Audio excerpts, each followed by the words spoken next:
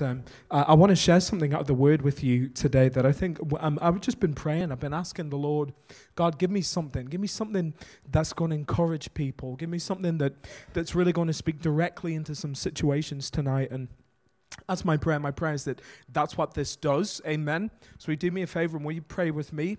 It's been a long weekend. So pray with me. Pray for me. Pray. We'll all pray. Will we all pray? Sound good? Hallelujah.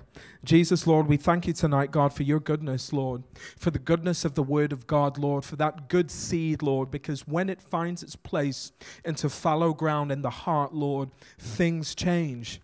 Things change, Lord Jesus. Help us, God. We don't want to be entertained. We want to be transformed, Lord. We want to be not conformed to this world, to the pattern of this world, but transformed by the renewing of our minds through your word, God. It's through your word. Open our hearts, Lord Jesus. Open us right up now, God, just to hear what the Holy Spirit might be saying to us in the name of Jesus. And we all said, amen. Praise God. Okay, let's go. It's great to meet my brother Victor as well. Victor's here. I love Victor, one of the nicest guys. I met him, but when I met him, I'm about 5'8". That's in my wife's high heels. I'm about 5'8". And Victor is you probably haven't been 5'8" for a while. So I remember meeting this guy and just going, this is literally a friendly giant. So I'm shouting this guy out. I love it. And Ben came in. Ben was usually typically the tallest person in the room. And Ben came in and it was like, man, I'm like, Ben, this is my life, Ben. My wife is taller than me. This doesn't stop even when I go home. But anyway, it's a constant area where God has to work on my life, you know. We have a garden, and the garden, now Laura isn't here, I can talk about our garden. Our lawnmower doesn't work, and our garden, the grass is like here. So do you remember watching Jurassic Park? Back in the 90s, the early 90s, and you couldn't go in the long grass because there were raptors in the long grass. It's like that. There's raptors in the grass, Jimmy. Raptors, so it was like, it's that long now where, you know, Laura's like, can you just go to the shed and get something? I'm like, later, you know, you want to go in broad daylight, you know, that kind of thing. So our grass is overrun. And a part of our garden being overrun is that there's slugs, right? There's slugs. Everyone knows a slug? Slugs, yeah. Not right. And what happens is they actually manage to crawl in under our back door. And sometimes I walk into our back room and they're on our carpet. These slugs. So it's gross. So I'm talking about slugs because I want to talk about the title of the message tonight is Slug Repellant. We've all heard of slug repellent. You throw the slug repellent and the slug is repelled. You've heard of that? Well, I hope you never have to. If you haven't heard of it, I hope you never have to buy slug repellent. But I want to talk about, and I hope it's going to make a level of sense here, but I want to read out of the scriptures out of Hebrews chapter 6. The Hebrew writer is talking, actually the whole context of the verse, the Hebrew writer is actually talking, a lot of people would say about apostasy, talking about falling away and this idea of the land drinking up the rain but not producing a harvest. I want to kind of skip that, although that is the context, and I want to talk from verse 9. So verse 9 says this. I'm going to read it from the ESV, okay? Then I'm going to read it from the NLT. So the ESV is like the meat and potatoes, and the NLT is like the dessert, okay? So if you don't know what I mean, check it out. This is the Hebrew writer now. Though we speak in this way, yet in your case, beloved, we feel sure of better things, things that belong to salvation. Hallelujah. Verse 10, for God is not unjust. Say not unjust. Not unjust, so as to overlook your work and the love that you have shown for his name in serving the saints as you still do. And we desire each one of you to show the same earnestness, to have the full assurance of hope. There's some good words there. Try saying with me, full assurance of hope until the end, so that you may not be sluggish. Sluggish. See where I'm going with the slug thing, right? Dad pun. You get over 30 and you start. Dad puns start to feel. Do you know what I mean? You start to. Actually, maybe that's not so bad. Maybe I can say that in a message. Do you know, even everybody now is looking at me like deadpan. Everybody's like, deal with it. We're working through. So you may not be sluggish, but imitators of those who through faith and patience inherit the promises. Amen? Now I'm going to do it in NLT. Dear friends, even though we're talking this way, we don't really believe that it applies to you. We're confident that you are meant for better things, things that come with salvation. For God's not unjust. He will not forget how hard you've worked for him and how you have shown your love to him by caring for other believers as you still do. Interesting verse, isn't it? We show our love to God by loving that which he loves, other people, right? Our great desire is that you will keep on loving as long as life lasts, in order to make certain that what you hope for will come true. Then you will not become spiritually dull and indifferent. So when the ESV says sluggish, the verse means, what it means is spiritually dull and indifferent. Okay, so you wouldn't come under the spirit or this sense of indifference. Instead, you will follow the example of those who are going to inherit God's promises because of their faith and their endurance. So I want to talk a little bit tonight about having hope when you're waiting on a promise from God, right? We all hear that, we sing songs, we talk about waiting on God, right? Wait upon the Lord. Those who wait upon the Lord will renew their strength. Those who wait. The first thing, if somebody tells me that I need to wait, the first thing I want to know is, well, for how long? Right? Because I need to know for how long. Okay? So if I'm waiting for the 2 o'clock bus, right, and my phone is on 20%, I'm going to need to charge that thing, because I'm going to have to wait for the bus and ride the bus. And so the way that I wait depends a lot on how long I'm waiting for, right? Okay, so if you're going somewhere and you're waiting for 5 minutes, you don't need to worry about entertainment. You don't need to worry about keeping yourself busy, this, that, and the other. But the thing about waiting on God, right, as opposed to waiting on the 220 that leaves from the bottom of my estate, right, is that you don't know how long you'll be waiting for. It's true, isn't it? You get this promise, you get this word from God, you get this divine kind of experience. The Holy Spirit opens something up, speaks something into your spirit, and it's like you can reach out and you can touch it, and you can apply it, and it's like that. And it's a funny thing. I don't climb a lot of mountains. I don't climb a lot of anything. I struggle to climb the stairs. I don't do a lot of climbing. But when you stand on top of a mountain and you look down into a valley, you can see the other side of the valley, okay? But what you maybe don't see is the topography, the terrain, the ups, the downs, the ins, the outs, all that kind of stuff. When you look at a promise through time, God is saying, I'm going to do this. You see it, but you don't necessarily see the journey to it, right? That's kind of what I'm talking about now. So we understand the concept of waiting, but how do we wait? What does waiting look like? And how do we wait without losing hope? How do we wait without becoming discouraged and losing hope and we go from earnestness, which the writer talks about, to being sluggish or fruitless or indifferent or spiritually dull. Have you ever been there? You're waiting for so long, you kind of lose your luster for the things God has set in front of you. You're waiting for so long, trusting, believing for so long. Your luster, your energy, your enthusiasm to just do the simple things God has put in front of you for today, it starts to dwindle. I'm putting my hand up. Even if I'm preaching to myself, preach on, Pat. That's true, that's me, that's me. Is that you? It's me. It's me. It's me. This is me. Do you know what I mean? It really is. So I want to look at this. I've got just a few basic points, and then I want to look at an instance from Scripture. Okay? Listen, don't let waiting on a promise discourage you from your earnestness and push you towards being sluggish. Okay? Don't let that happen. You ever find yourself thinking or saying, what's the point? It's never going to happen for me anyway. What's the point in trying? You ever go there in your heart? Maybe it's only for a second. Maybe you go there in your mind. But there's this sense like, what's the point? This is out of reach. This is out of grasp. This isn't going to happen. I have a wonderful wife. I love my wife. She is my best friend in all the world. She's excellent. She's in the back now just going. Right. Just a little shout out to her. Does everyone follow Mrs. Hinch on Instagram? Right. Ladies, anyone follow Mrs. Hinch? My wife has discovered Mrs. Hinch. Mrs. Hinch basically is the cleaning guru of cleaning gurus. So Laura was like, "Oh, I'm just following Mrs. Hinch. I'm really into cleaning." And I'm like, "Oh yeah, that's great." I'm like, she's like, "Yeah, I'm gonna buy loads of stuff. I'm gonna keep everything clean. I love clean things. I used to like cleaning." And she's like, "I'm gonna keep everything clean. Everything's gonna be clean. Everything's gonna." And I'm gonna be like, "You should do that. Yeah, I support you. I support anything you want to do." So she's epic. My wife is epic.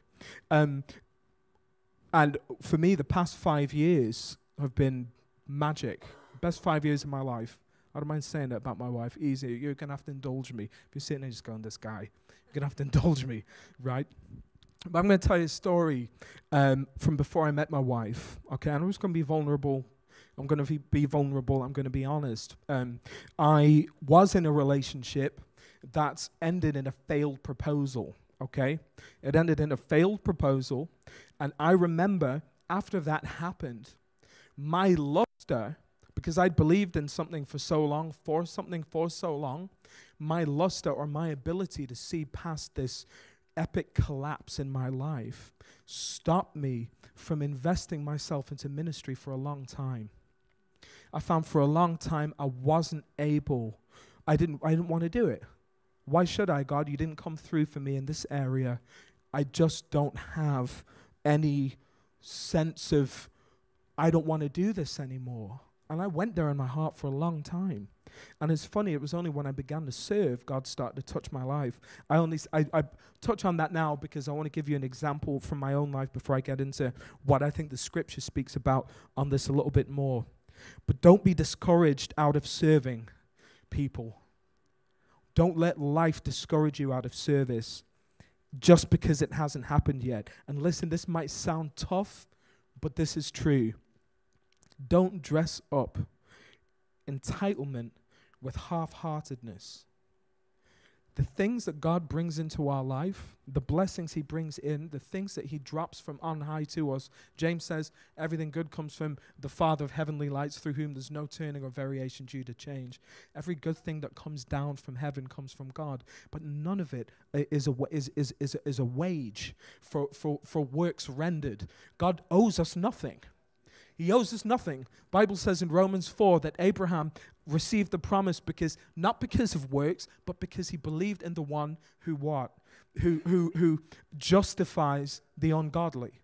He believed in God, the one who calls the unrighteous righteous on account of the work of Jesus. And because he took God at his word on the basis of his character, Abraham received what he was promised. Okay? But Abraham knew that it wasn't something he was going to work for. It was something that God was going to give him according to grace. And sometimes that's a lesson we have to learn when we wait. That this has got to be God giving this up to me. And sometimes we can get half-hearted and we can feel half-hearted when we've got a city that's white in the world, lives that can be touched and changed. And we because things aren't falling into place, personally, we kind of fall back in ministry and in serving God. Bible says that we should show earnestness when we wait, in that place of trust. We should be earnest, we should be energetic, we should be fruitful while we wait, okay? It's going to make some more sense as we go on. Listen, people, God will be faithful to you, to me. He's going to honor, so let's honor him in our waiting. Listen, the seeds of tomorrow's promises are scattered and they're planted today. The seeds of tomorrow's promises, they're planted today. I met a lot of people who see the long term. I want to be this, I'm going to be this. God's spoken this into my heart, into my life. But they're reticent in the short term to make decisions or choices because they don't understand how this step can ultimately end up in that place. Well, I feel God's called me to be a missionary. And right now I need a job, but the only thing opening up for me is in Starbucks. But I don't think I should take it because God's called me to be a missionary. Maybe you need money for now. And the missionary stuff, maybe someone's going to walk into Starbucks one day from a missions agency and see how faithful you are pouring coffees for people and say, you should be a missionary. You don't know. The fact of the matter is the discordant strands of your life, it's not for you to weave them into a tapestry. God does it. God will take the strands that don't. How is this going to happen, God? Think about Joseph in a prison cell. In a prison cell. God spoke to him, showed all his brothers bowing down, worshiping him. And Joseph in his youth, in his immaturity, comes to all his brothers and says, guess what, boys? You're all going to bow down to me. Isn't that awesome? And Reuben, his oldest brother, kind of leans. Actually, he was the gracious one because he didn't want to kill him, just sell him into slavery, right? Yet, even in that, and you know what I find interesting about Joseph's story is that he had so many false starts, didn't he? He's sold into slavery, but he's bought by Potiphar. And now he's in Potiphar's house. And he's young and he's dynamic and he's rising through the ranks. And he's looking, he's thinking, maybe this is it. Maybe this is the manifestation. Maybe this is what God has shown me. This is my moment. This is my time. Why is she looking at me like that?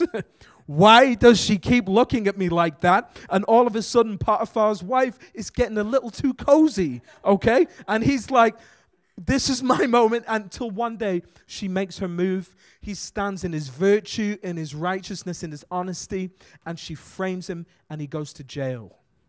17 years old. The vision, the promises of God, and now he's in a jail cell. The Bible says he's there for 11 years. Yeah, that's not a couple of lines on a page. That's 11 years of your life. 11 years. This false start in Potiphar's house. Think about the discouragement. Lord, I felt like I was on the incline to the top of the mountain, and boom, cliff edge, valley, and here I am. I'm a prisoner. And then the cupbearer and the baker show up. And Joseph just extends to them graciousness. He's just gracious. He's just kind to them. But he says, just do me one thing. Speak, when you get out of here, talk to Pharaoh. Tell him there's someone in here who can interpret dreams. Do me a solid. Bible says they forgot about him. He was there for another 2 years. You think about this. 17 to 30. But in a moment, while Joseph is sitting in a prison cell, feeling like those dreams are out of reach, God is giving Pharaoh dreams in his bed. Think about this. While he's sitting in that prison cell, thinking, how am I ever going to get to this place, Lord? How is this ever going to be? How am I ever going to reach this pinnacle, this climax in my life? God is giving Pharaoh dreams. And God calls, and Joseph goes from the prison, right, to the penthouse in a day. In just a day, God takes him. Now, you were a prisoner, now you're prime minister, right? That's what God can do. God can turn it all around like that. God can bring that moment and will bring that moment at the opportune time, at the perfect time. But we can't be discouraged even when there are false starts. Even when there are false starts. What is in your hand? Do you remember when God called Moses? So I'm going to send you back to get my people. Well, that's awesome, God. Where's the army?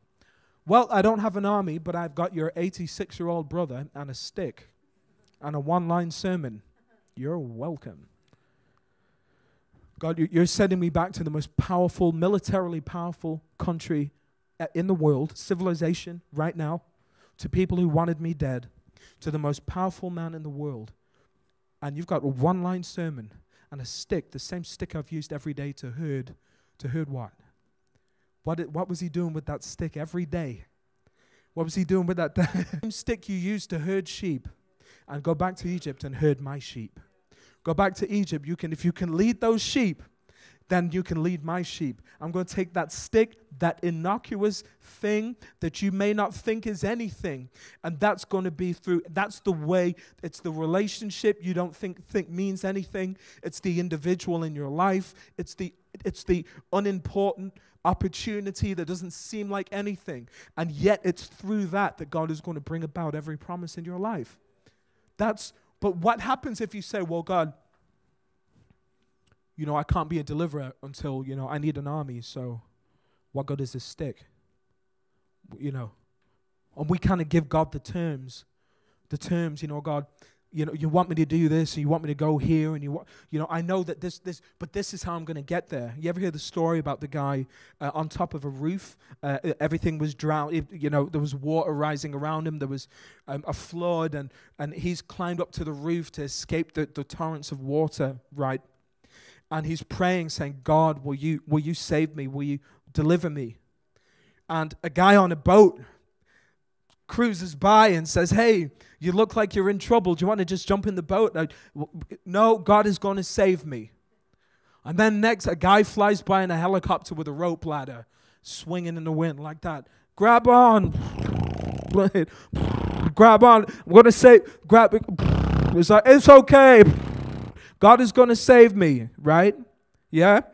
Can you guess where this is going to go? The waters rise. He drowns. He gets up and he's in front of God and he's like, Lord, I had such a clear vision, such a clear promise you're going to save me. And the Lord was like, the boat, the rope ladder. You want me to peel the clouds back and scoop you up, pick it up? When we stop giving God the terms, and when we start, these are all things that we do, and it actually it's ways that we get to put down the sticks while we wait instead of being fruitful. Okay. Point number 3: God sees the sacrifices you make as you serve Him. This is for me, right? Even if you put a mirror right here, this is for me. God sees the sacrifices you make as you serve Him, even if others don't. He will be faithful to you. Let that give you hope, people. Let it give you hope, right? Let it give you confidence. Often the personal costs remain unseen to all but Him. Okay? We must not lose hope when others fail to see the whole picture. Keep pouring out the oil.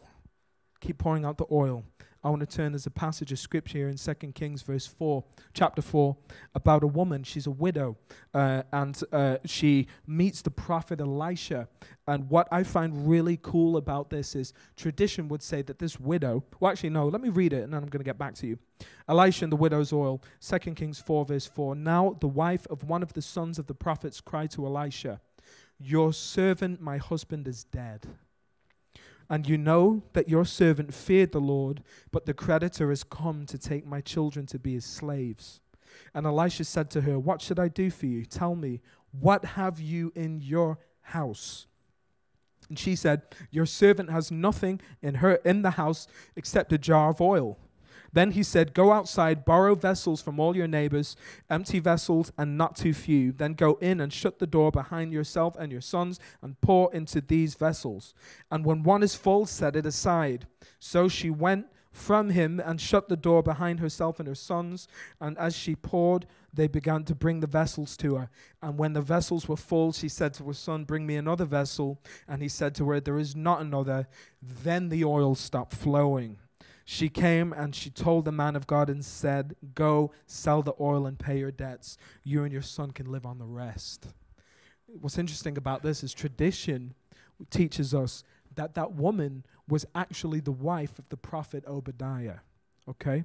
So Obadiah worked for King Ahab during the kind of career of Elijah. Okay? So do you remember when Elijah runs from Jezebel and he says to God on Mount Horeb, they've killed all of the prophets, I'm the only one left. And God says, I've kept those 7,000 who've not bowed the knee to Baal. Okay? Now, what we understand about that story is that those prophets were hidden in caves. They were hidden in caves that were purchased by one of the ministers of Ahab, who was called Obadiah, the prophet Obadiah, who wrote the book of Obadiah. This was his widow. How about that for some context? She comes to Elisha and she says, Elisha, my husband is dead. We're broke and the creditors are coming for the money we spent on the caves. Think about this. Think about this. The money we spent on those caves, now the creditors are here, they're at the door, they're knocking. We can't pay and they want to take my sons as slaves. How about that for a situation? How about that for serving God faithfully and getting hit with calamity? This woman had sacrificed, given of herself, experienced personal loss, given everything to serve for the testimony of God. And now look at the calamity. Look at what's come to a door. Calamity strikes. People, listen to me. Just because you're serving God, just because you're faithful in the house doesn't mean that things won't happen. You're not life-proof, you're eternity-proof, right? We're not life-proof. We're not suffering-proof. We're eternity-proof. Calamity strikes because it strikes. Bible says in Romans 8, all things, right?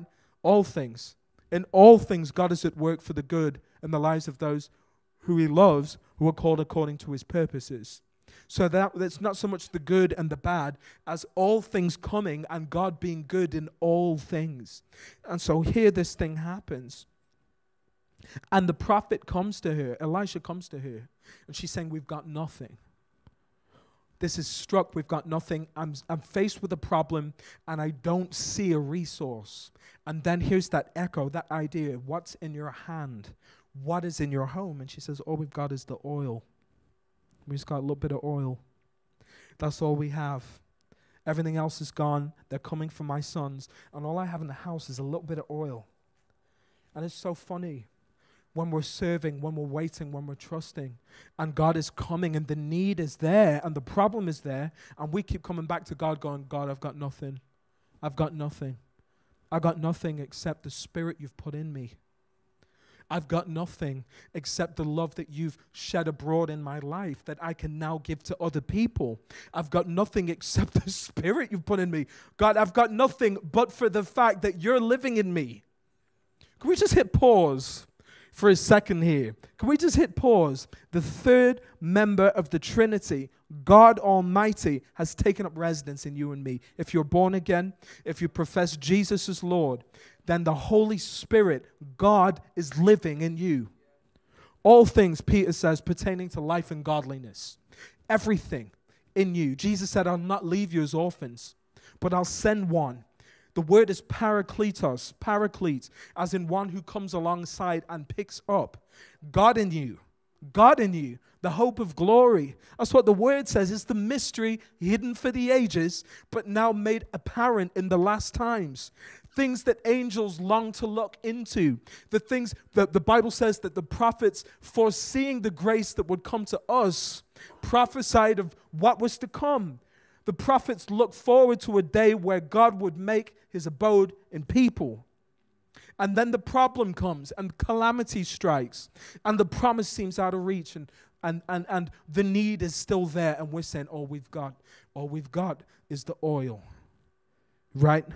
But then the prophet says this, right? Pour it then. Pour it out then. In the midst of frustration, calamity, fear, loss, pour, don't pout. Pour, don't pout. When it all hits, when it's all falling to pieces, when nothing is falling into place, pour it out. You've got something. You've got something. And what does he say? Go to your neighbors. Go to your friends. Go to the people around you. Go to the people in your neighborhood, in your vicinity. See where you're planted. There. Find your vessels there. I'm not telling you to go 1,000 miles to find a vessel. Go next door. Go to your friends. Go to the people in your life. And when you get there, pour it out. Pour out the oil. Pour out the love. Pour out the new wine of the gospel. Pour it, pour it, pour it. Don't stop pouring it. The more you pour it, the more oil you will find. The provision comes when we pour. We don't earn it, but when we pour it, there seems to be enough left over for us. It says, seek ye first the kingdom and its righteousness, and then all these things will be added unto you. When you pour it, it just seems to be there. You pour, you look around you, and there's enough left for you and your family. You pour it, you pour it, you pour it. Pour it. Don't pout. Don't sit on the love of God instead of sharing it. All vessels needing to be filled. When we sit on the love of God instead of sharing it, when we wait for a promise or a provision, we tend to run ground in a dry place. When they stopped pouring, the oil stopped. The oil ran out. When we stopped pouring, in that place of waiting, that's the sluggishness, that's the indifference, that's the dullness that sets in. That's the dry place we find ourselves in. When we stop pouring and start pouting, we find ourselves in a place that's dry. That's what happens, but it's not the will of God for us. It's not. It's not. Be encouraged to keep pouring. There's people all around us. And what I love, I'll end with this idea. Joseph is in a prison cell for 11 years, and the cupbearer and the baker come in. And what does he say? What does he say? How are you? How are you?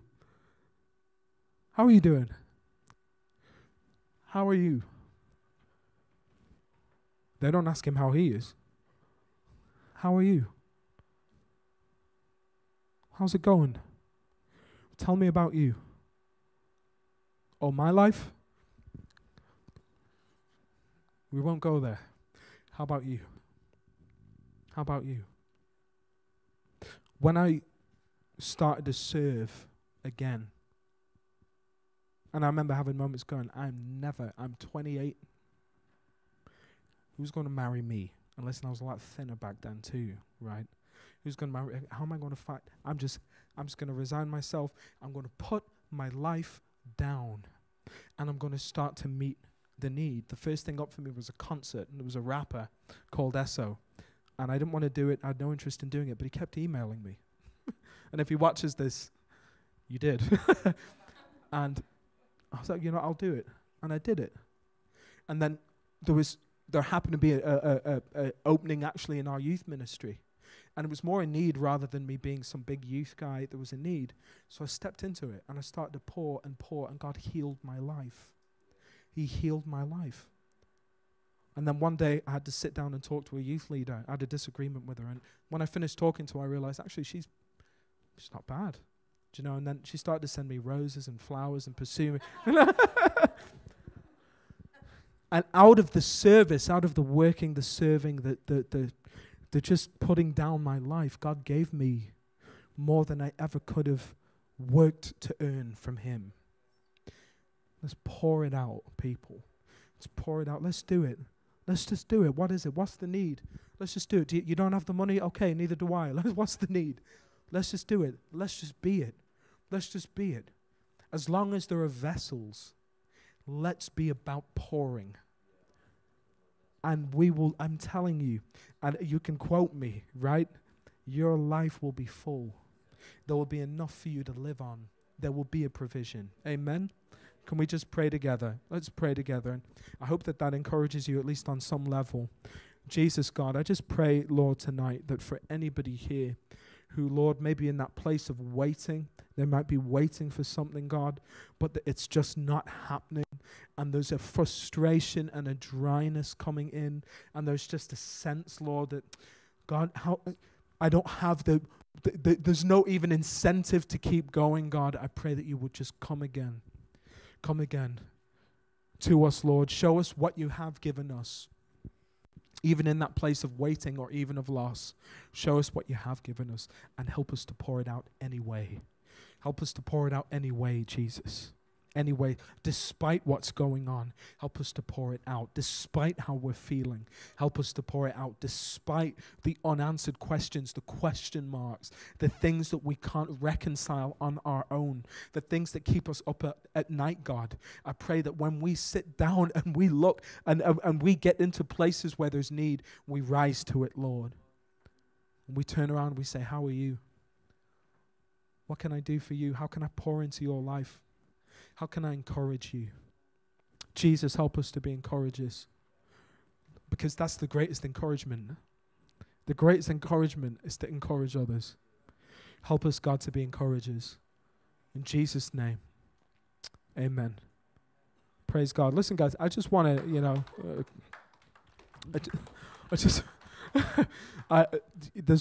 can I just plug something as well before we go and have tea and coffee and all that? Can we just encourage people more, right? Now, if some of us are married here, some of us are getting married, and And all the guys who've had to buy an engagement ring in the house, wave at me if you had to be, you know what I'm saying, right? So what they say about engagement rings is that you've got to work for 3 months. It's 3 months' wages. I'm a pastor, man, so listen, I just reached in my pocket and found one. 3 months' wages ain't no thing. It's supposed to be 3 months, right?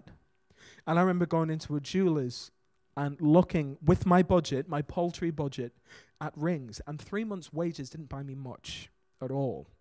They had to get out, the magnifying glass. And it looked like the Hubble, like kind of, I was like that looking at the ring, that kind of thing. Let's not, too often encouragement can be like that. You got to work 3 months to get it. And when you get it, it's tiny. See what I'm saying? You got to work real hard for real long to get just a little bit of encouragement. We just don't give it. Not like we should. Not like we should. Encouragement shouldn't be like an engagement ring. It shouldn't be working 3 months to get something that's so small you need a telescope to see it. Amen? Sound good? All right. I think the kettle is still on.